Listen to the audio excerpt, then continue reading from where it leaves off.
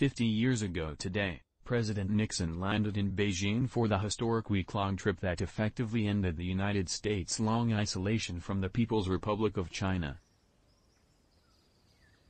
He settled into the Chinese state guest house, where each day he scribbled down notes for a series of meetings with Chinese Premier Zhou Enlai.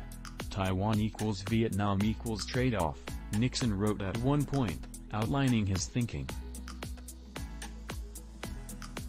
Taiwan's status is determined. One China.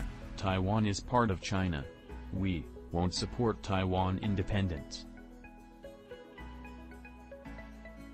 For decades, all that was known about Nixon's opening to China in February 1972 was a sanitized version based largely on the memoirs of the former president and, particularly, Henry Kissinger, his national security advisor. Even high school students are familiar with the heroic narrative. Only Nixon, the inveterate anti-communist, could have gone to China. Nixon and Kissinger skillfully played the China card against the Soviet Union.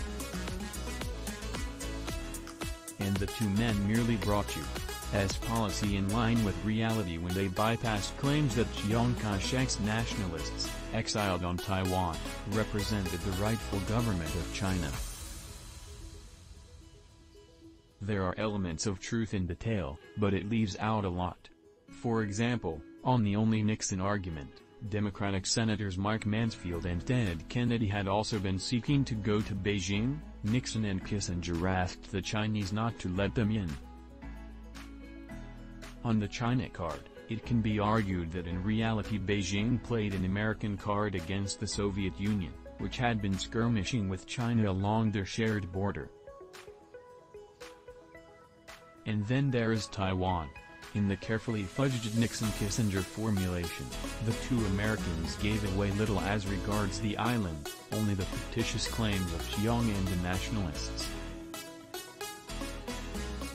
In reality, they gave quite a bit more. Indeed, in today's ongoing tensions between the U.S. and China over Taiwan, we are all living with the consequences of the framework they constructed 50 years ago.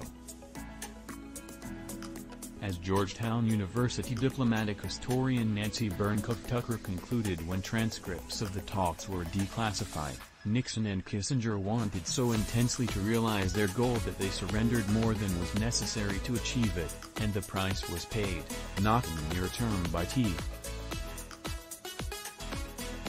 The president and his national security advisor viewed Taiwan as expendable.